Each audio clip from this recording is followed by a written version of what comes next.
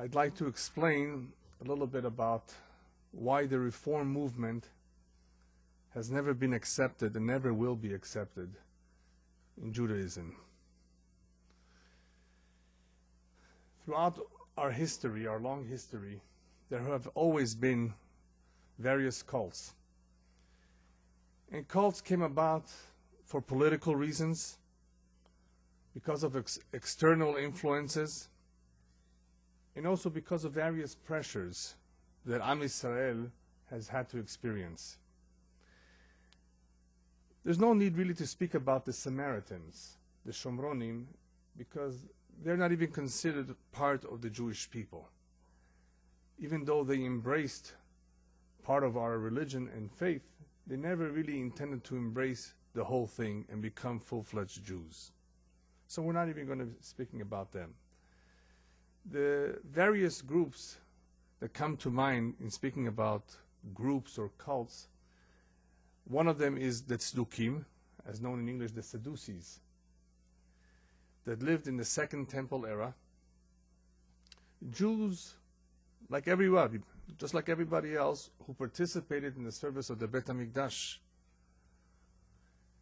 who believed, of course, in Hashem, who believed in the Torah, but did not agree that the Chachamim had the authority to interpret the Torah as they see it fit. And we know that the Chachamim received authority from the Torah to transmit to us the oral law, the Torah Sheba'al Peh, to elaborate on it, to clarify it, as they see, based on circumstances, based on new situations that arise. They have that samchut. They have the jurisdiction to do so. But, as I said, because of political reasons and other agendas, the Tzdukim did not agree, did not follow suit, and that caused a little bit of a split in the nation, where you had Tzdukim and Prushim. Prushim were the more observant, religious, those who stuck to the tradition, as was always known. Years later, about 900 years later or so, you had also the Karaim, or the Karaites, who also, very similarly, did not accept that there is a Torah Sheba'al Peh, that there is an oral law. Similar to the Tzdukim, they did not give that too much credit. They interpreted the Torah literally. For example, it says that on Shabbat you should not have any fire lit. Well, that means that you sit in darkness. Where the interpretation of that commandment was, you cannot light it on Shabbat. But if you lit it before Shabbat, it's perfectly fine and acceptable. On the contrary, you want to have a beautiful Shabbat. You want to have a lit Shabbat. They're almost gone. There's still a few of them around today, all over the world, Karaites. We don't marry them unless they completely convert, because they've been completely separated from the Jewish people. So there have been all sorts of groups, for a variety of reasons, who drifted from traditional Judaism. The concern, however, and that's a nice topic, is about the reform. Why? Because even though some people drifted, they've completely distanced themselves in such a way that perhaps we can compare it to a soldier deserting the army. And that's a crime. To desert the army, to not go along with it. And that's what they've done. They basically deserted the camp by abandoning everything. So because this is so different, so extreme, we need to understand how it came about. And for that, I'm going to share with you a little bit of the background of how this movement came about. And, of course, the bigger question of all, how come they have been condemned or ostracized by observant Jews? Aren't they just like anybody else? No. As we will see later on, they've removed themselves, and as a result of removing themselves, they've brought upon themselves this condemnation. I will also talk briefly about another group, another movement called the conservative movement, that has certain similarities in this country to reform. Let's begin with a little bit of background on Judaism. Judaism has been around for over 3,300 years. And Judaism has never only been a faith, an emunah, or just a belief. It's been a way of life. And in this way of life, when a Jew conducts himself according to certain standards that are in the Torah, he would demonstrate, or he would act as a witness to the fact that there is a creator, that life is purposeful, yesh tachlit, and that there's also a continuous connection between that creator and his creation and us. Obviously, there are many more ideas that a Jew expresses and lives by, but this is briefly what a Jew testifies to on a daily basis. This particular religion, as some would call it, but it's really more a way of life, is very different than everything else around that has ever existed. Because our faith, our emunah, relies on testimony that our forefathers witnessed, they were present there, and they transmitted to us accurately what they saw and what they experienced. As opposed to what? As opposed to all other cults and religions that derive their beliefs from usually one individual or from a small committee of people. Judaism is not only based on testimony of thousands, hundreds of thousands of people, but it's also a belief that can be proven. It can be demonstrated to be true as well. No other religion can compete with that. No other religion can demonstrate its veracity, that it's real. It relies on one individual, it relies on some tradition.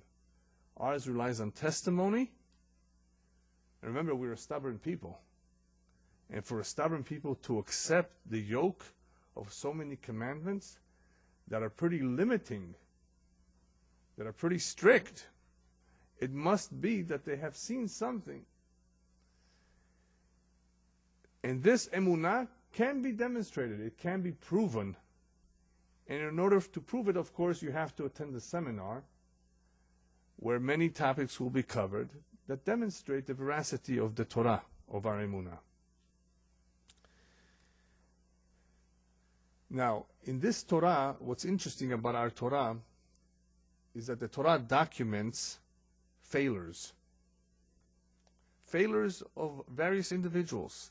Failures of an entire people, the Jewish people. Incidents where we failed. Incidents where individuals failed, and incidents where the entire nation failed. And the Torah makes it a point to remind us several times that if you follow the Torah, you will succeed, you will accomplish your mission, and if you do not follow the Torah, you will fail. And what the consequences are to that failure are in the Torah. We don't need to review that. Unfortunately, Am Yisrael throughout their history has seen too much of those consequences of failure. But what is the reason for the Torah documenting those unfortunate incidents, whether they were from individuals that did something wrong or as a group, as a nation? What's the purpose of documenting them? To prove a very important point, that it is possible for a human being to fail. It's very possible. And you got to be very careful, because this failure will unfortunately repeat itself. It will happen again in the future. The Torah is already telling us in advance that the Jewish nation will fail, that there will be individuals who will commit transgressions, that this is something, unfortunately, that will happen, will take place. And because of that, the Torah takes preventative measures to hopefully warn us in advance how not to fall into this trap. How there will be some individuals who will attempt to falsify this divine document that we have, the Torah. There will be false prophets who will masquerade and who will attempt to convince us or pressure us to alter that which is written in the Torah, or to embrace some other religion and to believe in other beliefs that are against the Torah. The Torah tells us in advance there will be such individuals, Nevi'eh Sheker, false prophets, Mesitim u'Medihim, all kinds of individuals who, for whatever reason that they may have, they will attempt to distance us from this precious heritage that we have. Therefore, the Torah has various commandments in place to prevent it. One of them being, this Torah, this document cannot be changed. You cannot add to it. You cannot detract from it. This is meant to be forever. Not only that, one of the principles of our faith, Ikarei HaEmunah, has always been that this Torah will never change, no matter what happens. It will never change. It is a Torah intended to be for all times.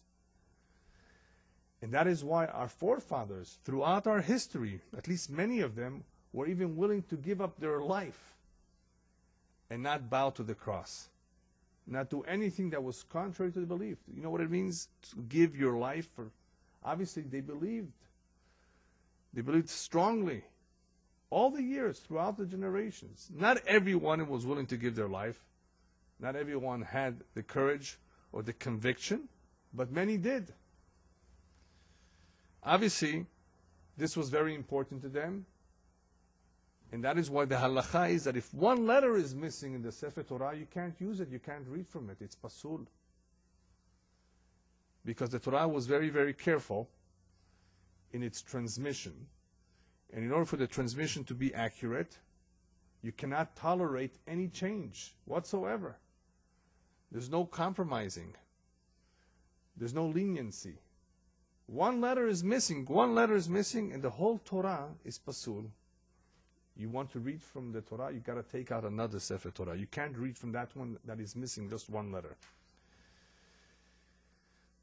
However, many times the temptation was very strong, or the pressure was great, and not everybody was able to withstand the pressure.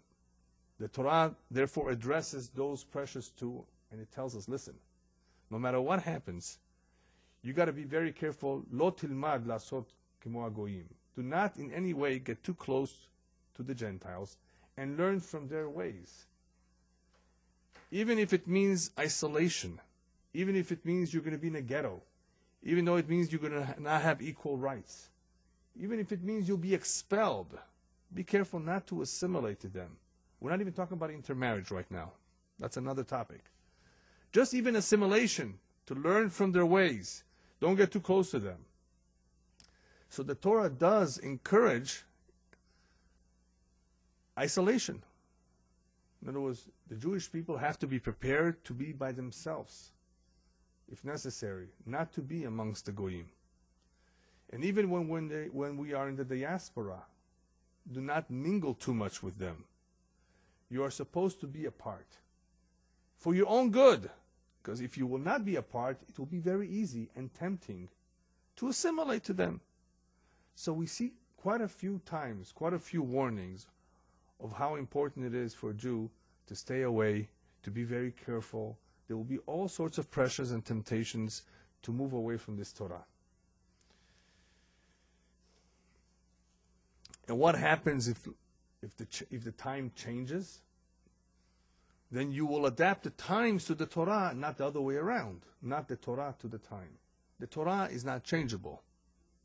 In other words, we have to adapt ourselves to the Torah, not the other way around.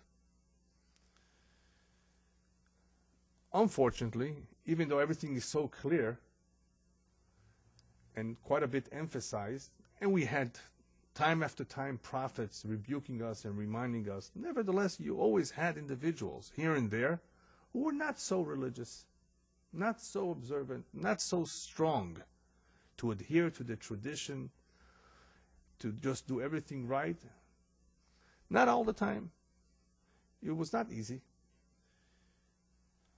You had people who liked to have the cake and eat it too. As it's called in Hebrew, paschu al shtei ha'se'ipim. They tried to have both. They had an idol that they worshipped during the time that they were idols, and they put on tefillin in the morning. They tried to do both. Some who were not so careful with certain mitzvot, you always had these kind of individuals. I'd like to compare it to a dropout. You know what a dropout is? There are some kids that drop out of school. They can't take the discipline. They can't take the learning. They don't like the structure. And they leave. Even though we all agree that school is important, you got to prepare yourself for life. You got to be schooled. You got to be trained. You got to become knowledgeable in the basics. But don't we always see dropouts in every country? In every time of our history, there are people who will drop out of school. Now, school is not religion. It's school. There are dropouts from religion too. In the same way there are dropouts from school, there are some people who simply drop out of religion. They can't handle it. They don't want to handle it for whatever reason. Okay, I can understand the dropout. You know what a dropout is like? Somebody dodging the draft. For those of you who don't understand what the word dodging means, it's to try to get away and not be drafted into the army. During the Vietnam War, Dave, you probably remember it better than myself, there were people, I think, that went to Canada. For what reason? Just to dodge the draft. Americans were being drafted into the army. Some Americans did not believe in fighting this war. Some people were afraid of war. Some people wanted to make some money. People dodged the draft for different reasons. But I can understand somebody wanting to dodge the draft. What I don't easily understand is one who sells the secrets to the enemy. You don't want to be in the army? I can understand. I can see why. There are various reasons why. But I will not understand and accept if you go ahead and give secrets to the other side, to the enemy. That's treason. And everybody knows treason is one of the worst crimes, punishable by the death, right? Death penalty in most countries. A traitor? And B'ezrat Hashem, in a couple weeks from now, we'll talk about an individual who is a traitor for doing something. I won't tell you what that is right now because that's a separate topic. But in the meantime, this movement called reform, by moving away completely, they're not just dodging the draft, they're actually committing an act of treason against Judaism. They're betraying the whole thing. And you will see why in a moment.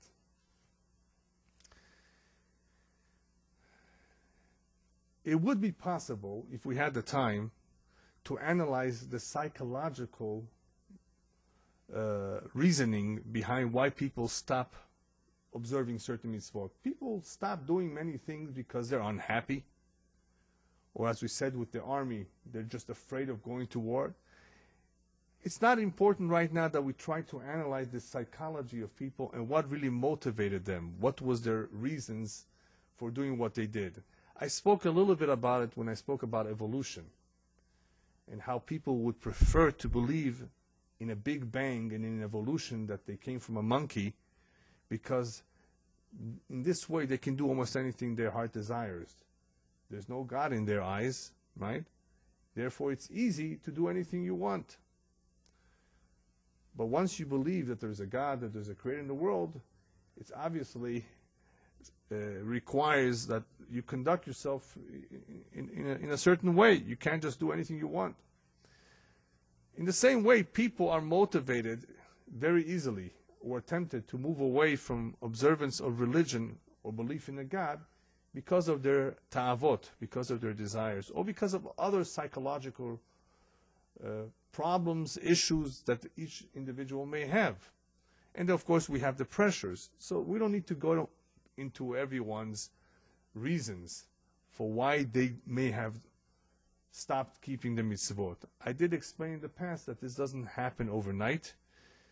If somebody was observant at one time, to move away from it, it usually is gradual. It takes time.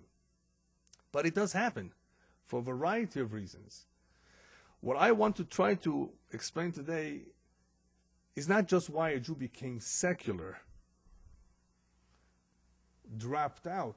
Why would he want to come up with a completely brand new religion that completely distorts everything that his parents, grandparents, forefathers believed in and gave their lives for? Why would he want to do that? What's the reason for that? That's what concerns me. This is very different than anything else. How did this all begin with reform? It began in Germany.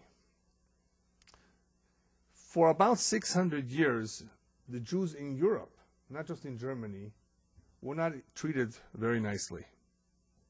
They were not liked. They were oppressed. They did not have equal rights. In many places they couldn't vote.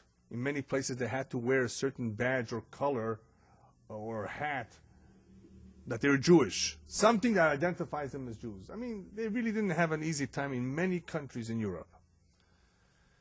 And in the late 1700s, early 1800s, we're beginning to see a drive in Germany and in a few other countries, France and Great Britain, I think Netherlands too, more or less around the same time, a drive for emancipation.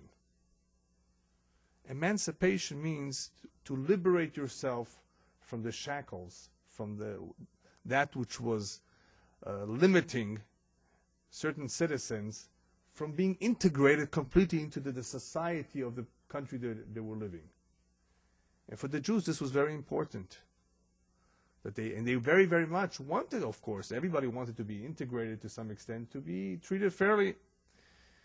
There were some Jews, unfortunately, that took it too far. They were the Tnuat HaHaskala, the Enlightenment, where they believed in bringing down barriers between Judaism and the non-Jewish world, not to stand out too much. Started dressing like the non-Jews. Remove some of the obvious barriers. But this emancipation, what this did also, it gave the opportunity for many Jews to remove themselves completely from Judaism. It was not enough for them just to remove some barriers, but they want to be completely like Germans. And that is where the problems began. And I prefer not to mention names on who the founders of this movement was. We are very careful of mentioning names of those who are considered wicked amongst our people, those who cause a lot of harm and trouble to the Jewish nation. So that is why I would prefer not to mention names. If you really have an interest in finding out the years, the places, the names, I mean, it's all documented. You can look it up.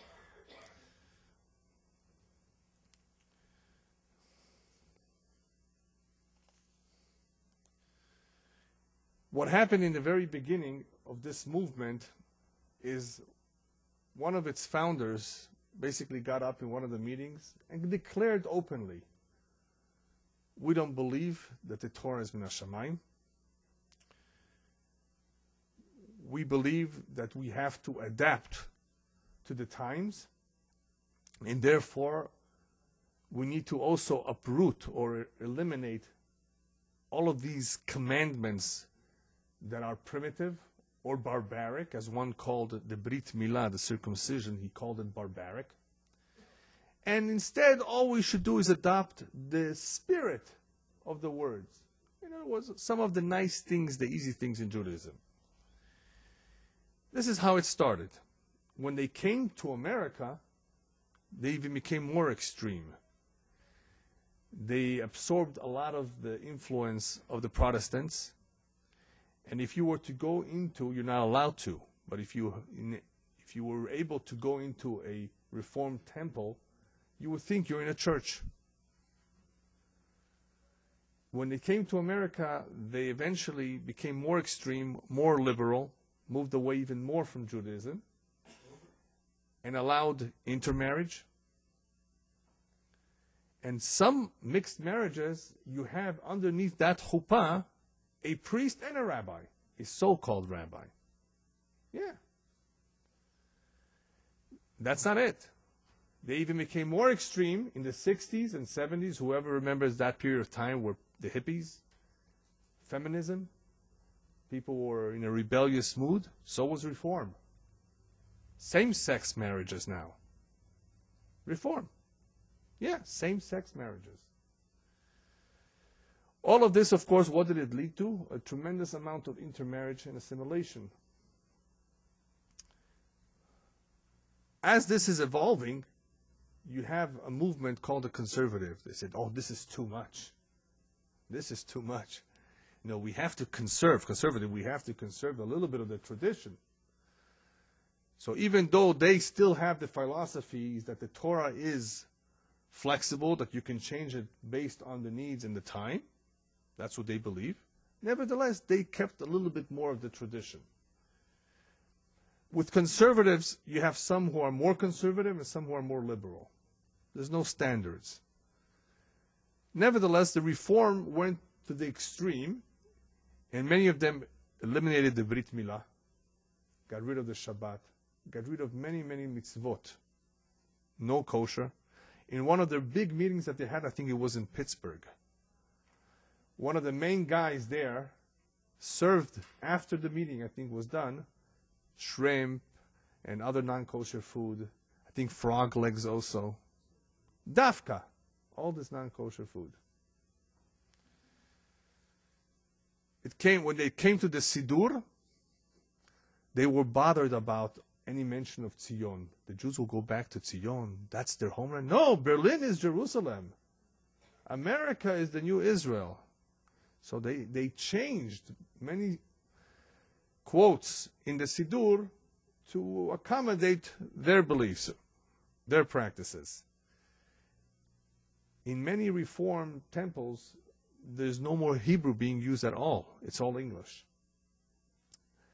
After Israel was founded in 1948, there's been a little bit of a return to using Hebrew and to using Zion and all these things. But basically, they have become very, very distant from Judaism as a whole.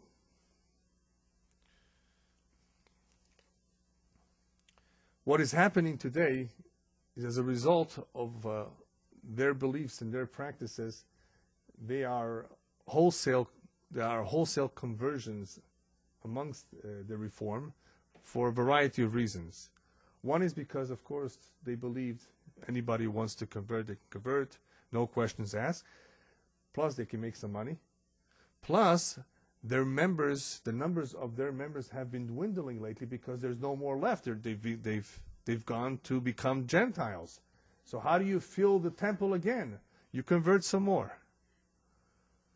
So you're seeing a tremendous wholesale conversion of those who are willing to convert.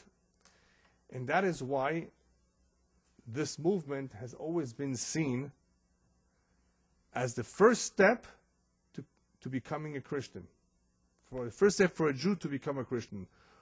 What many, many Christians try to do with the sword, by pressure, here they're doing it voluntarily. They're doing it for free, without any questions asked. They don't care. And that's why this whole assimilation that they're causing is being called a silent Holocaust. Because that's what it's doing to many, many Jews who are unaware, of course, and it's not their fault, but because they are following these leaders who are a little bit more knowledgeable than their members, that's eventually where this is leading to. I mean, we can talk about this subject at great length as to what happens in some of the homes. But maybe I'll leave that to the topic of intermarriage itself, where some homes actually have a Chanukiah and a Christmas tree in the same room. But we'll talk about that when we talk about the problems of intermarriage. One of the last studies done about this movement is that they are disappearing. What do you expect? They don't have many kids. They allow intermarriage. And even though they're allowing now, or they're considering that if the father is Jewish, even though the mother is not, the child is still a Jew. According to us, according to Halakha, that is not the case. Still, before you know it, they will all disappear. They claim that they are the majority. It's totally not true. The majority of Jews in this country, if anything, are not affiliated. So if anybody ever tries to tell you that they're the majority, it's totally not true. You can count the number of synagogues they have, the number of members in every synagogue, and compare that with the population. And today in America, you have about 5.2 to 5.3 million Jews, give or take. And most of them are not affiliated. Not affiliated means that they don't consider themselves belonging to any particular group. Whereas by Orthodox, Baruch Hashem, they have more children, they've been strong, they've remained Orthodox and observant. The numbers have grown, Baruch Hashem. Now we've come to the question, the bigger question. Okay, we understand what has happened, how it happened. It's a very, very unfortunate event, of course. We're not happy about it. But why do we condemn them? Why do we ostracize them? There is a very special blessing in the Amidah. The Amidah used to be called Shmonesre because it's 18 blessings. Now, if you count them, we have 19. A blessing was added later, and the blessing is Lamanim v'lamalshenim al ti tikva. Let there be no hope to the informers. Informers, you know what an informer is? One that tells the authorities about what you're doing, especially the non-Jewish authorities. In other words, he endangers other Jews. And there was a need to do that, a need to include that blessing. Rabbi Gamliel included that blessing. And don't get the wrong idea. That blessing was not added for us to pray for their demise. Let them disappear. Let there be no hope for them. No, chas v'shalom. We don't pray for the demise of any other Jew. The main idea behind this blessing was, if we say it on a regular basis, 3 times a day, hopefully we will be wary of them because they're dangerous. The Chachamim did not want us to become too close to them, so we should not learn from their ways, so we should not assimilate and become just like them.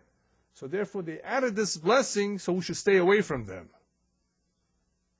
Totally not associated, totally have nothing to do with them whatsoever. So very similar in this case. There's always the danger of getting too close for comfort and learning from their ways and becoming like them. Some of the great rabbis of the generation when this group was emerging said something scary. They said like this: it is better that they disappear into oblivion, but the Torah chas v'shalom never change. If there is chas v'shalom a chance that somebody may change the Torah, it is better for an entire group of people to disappear, to vanish. That is better. Let them vanish if that's what's necessary to save our Torah from being tampered in. They claim that they're Jewish, maybe biologically. If the mother is Jewish, then you're Jewish. But they should not really call themselves Reform Jews, because they're not really representing Judaism. In the same way that you have a patent on a product, what's a patent? The original thing. But the Chinese know how to forge many patents, right? Right? And forging, though, that patent is a crime. It is wrong. It's fake. So therefore, by them using the name Judaism, they're trying to forge a patent.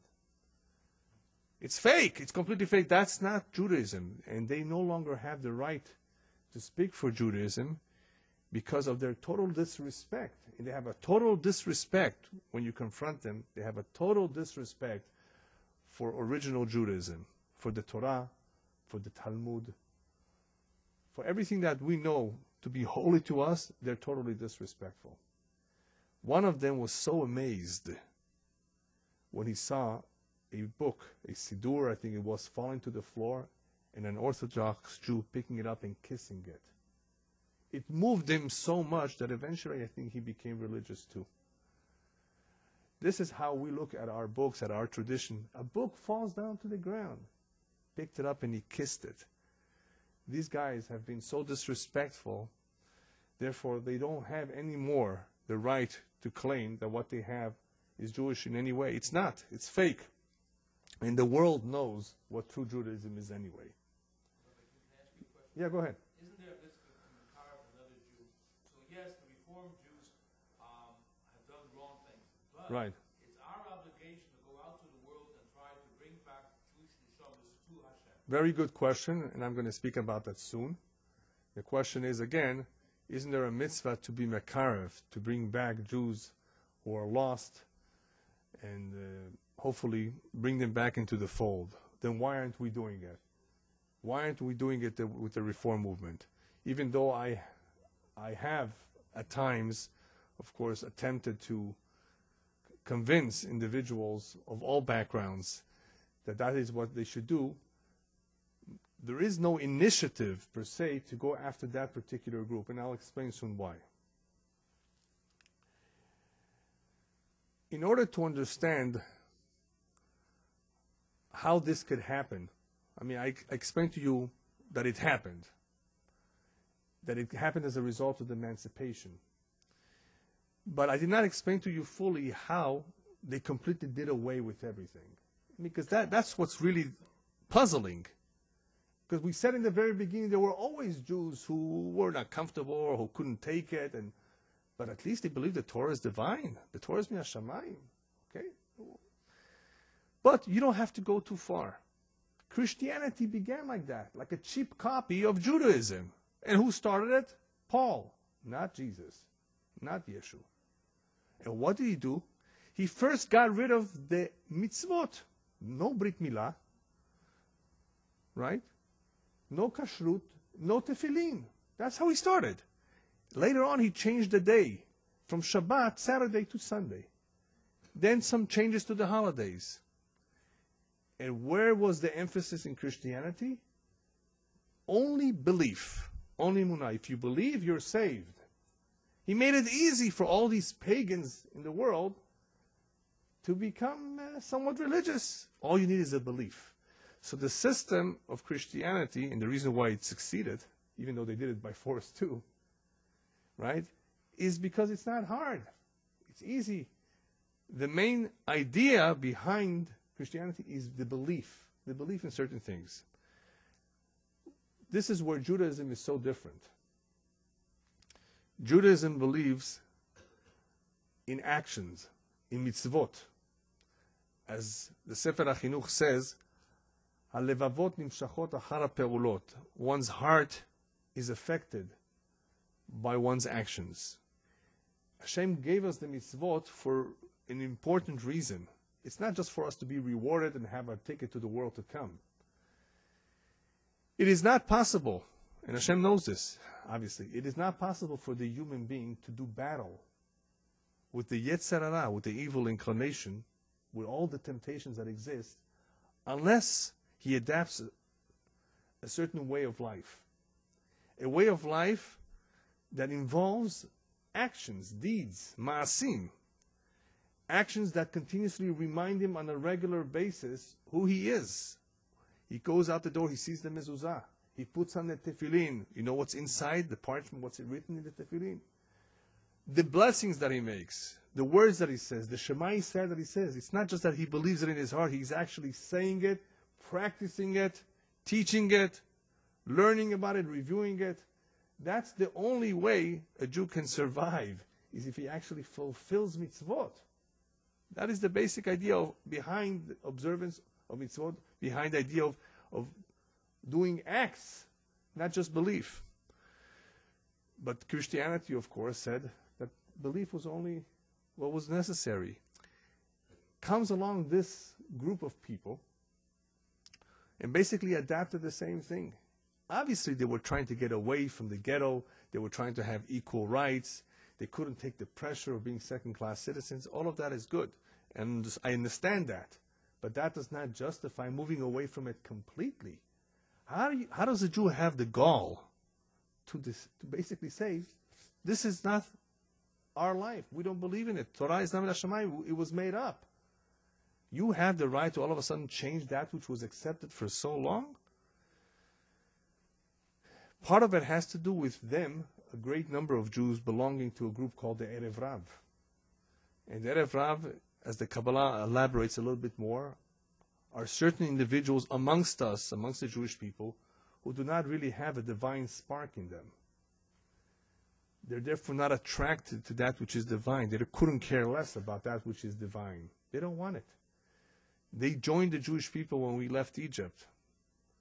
They wanted to become like us because we were leaving, not because they wanted Judaism, not because they wanted the Torah, not because they believed in Hashem. And we allowed them. They joined us. And ever since, there are some individuals amongst us that don't like Judaism. Not that they're secular. They don't want to have anything to do with it. And that's where the problem begins.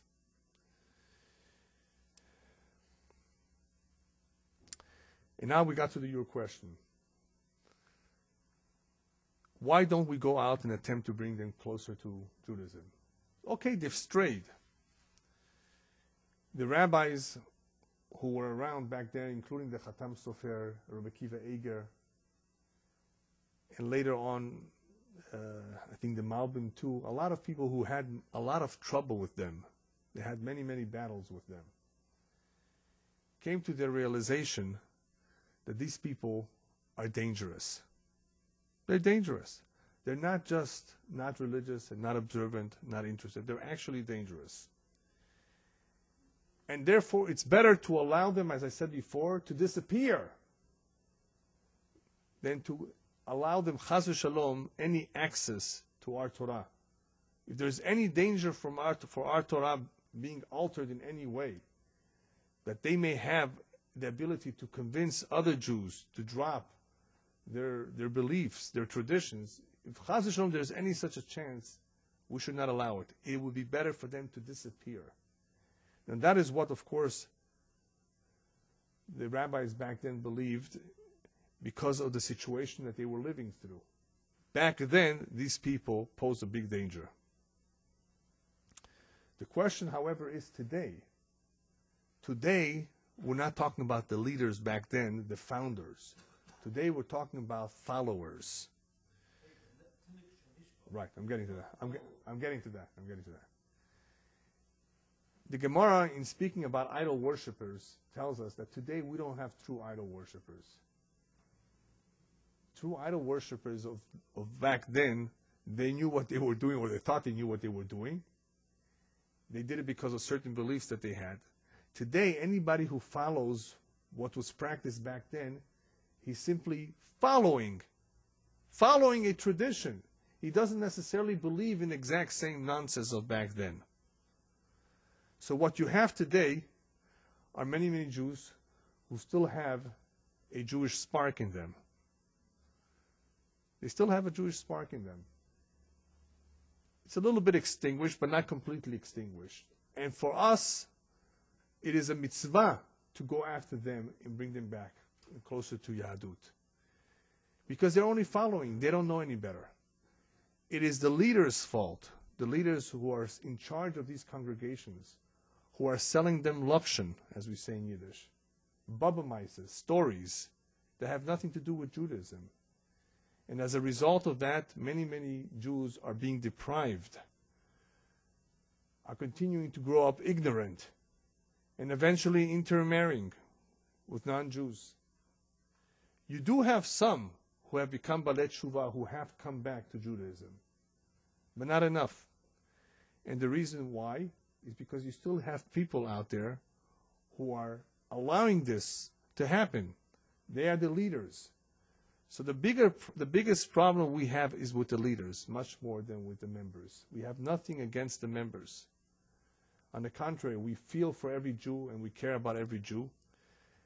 And I really hope, that somehow, if any contact is made, if any interest is shown on their part, then there could be a little bit of rapprochement, a little bit of getting closer. But it is very risky. The halakha is, as I mentioned earlier, we're not allowed to even enter the Bet HaKnesset, the temple of the Reform, because it should not appear that we are identifying or supporting what they do.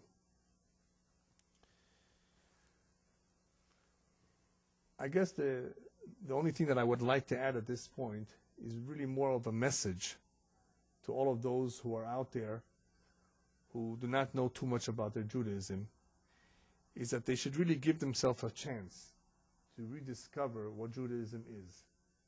Give themselves a chance and not rely on their predecessors, on those people who've led them astray. Give yourself a chance. One who really wants to discover Judaism, there are many seminars today, and there are many informative websites where one can gain access to tremendous amount of Jewish knowledge. Hundreds of thousands of cassettes, right, Zalman, are available. Hundreds of thousands of cassettes. Hundreds of thousands, not thousands, on just about any Jewish topic that you ever thought of. So today, it's very easy. You don't even have to leave your home. I mean, obviously, all of you came here because you want to hear it in person. But all of these lectures are also going to be on the internet. There's a lot of information, a vast amount of information. This is the information age, which is a very, very good thing, because today, Baruch Hashem, we have the tools to disseminate and to reach Jews all over the world in a way that was not possible before. There's been a tremendous amount of ignorance. There's been a tremendous amount of oppression and challenges that the Jewish people have had to go through throughout their history. And as a result of that, many of them are ignorant. Many of them have intermarried and have assimilated. But today, Baruch Hashem, it is possible to come back as long as there is a little bit of an interest. As the psychologists say, you can only bring a horse to water, you can't force him to drink. Many of these Jews, especially the leaders, will not want to hear what you have to say. And these include not only Jews who have become reformed, but this also includes Messianic Jews who believe you know in what. It believes Jews who unfortunately have been caught up in another trap of another cult that I would rather not mention the name. But I'll give you a clue. It has to do with witnesses, false witnesses. But you know what I mean by that. There are many, many Jews that have fallen into cults. There are many cults out there. Many of them who are meditating in the Himalayas as we're speaking right now, trying to discover the truth, when the truth is really in their backyards, in their own backyard. But they're still searching in India and all these faraway places for the truth.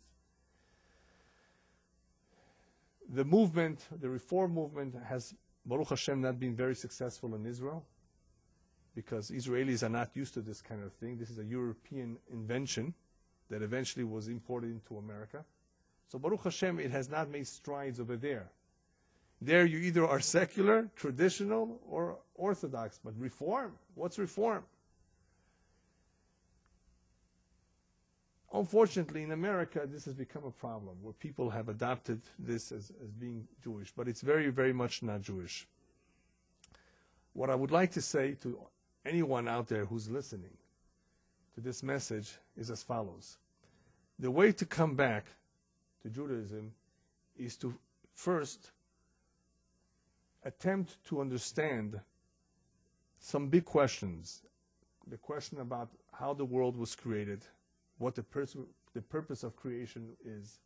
In other words, there are many, many lectures out there that if one studies them or participates in them, lectures that cover topics about the purpose of life, I believe that that is a very good way to begin, to do battle with all the beliefs that one may have had till now. Jews that grew up in Russia have a little bit of a difficulty because they have been brainwashed with communism for so many years. And the older you are, and those beliefs have been there for so long, it's really hard to remove all those beliefs and ideas and start from scratch. And the older a person is, it's harder for him to do teshuvah, to change his ways, to begin a whole brand new life that can be quite demanding. Judaism is quite demanding. It requires a certain amount of discipline. But nevertheless, it's possible. What I would like to suggest, therefore, is as follows. The message is very, very simple. A Jew needs to make a decision. Does he want to become a part of the Jewish people and their beliefs or not? If yes, then he should hook up and become a part of the link of this continuous chain that has become one of the greatest success stories of all of mankind. And that is the survival of the Jewish people despite all the oppression, despite the diaspora, despite all the challenges. And the reason is, Am Yisrael Chai. Am Yisrael Baruch Hashem lives on forever. Thank you.